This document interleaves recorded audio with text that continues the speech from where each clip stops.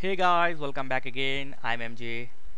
Today's topic is how to insert. It is a basic topic, how to insert current date and time, but I'm going to make it typical. Yeah, typical and easy.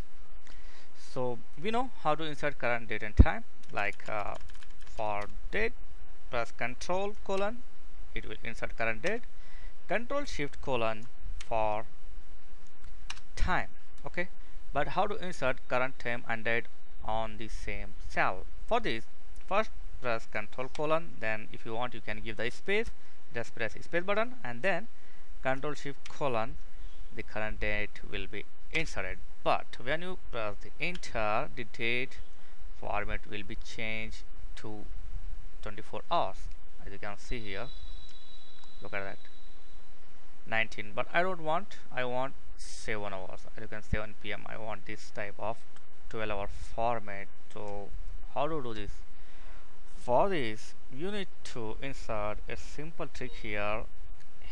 Insert apostrophe or single quote like this.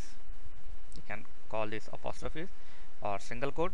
Insert this single quote and apostrophe and then type Control colon for date and Control Shift colon for time and hit enter and boom boom boom, that's it. Look at that. Now I got 24 to 12-hour date format. Yeah, that's a good thing. I hope you got my point, what I'm trying to say. Is an easy thing to insert current date and time as per your wish on your Excel data. So thanks for watching. See you next video. Please like, share and subscribe. Thank you very much.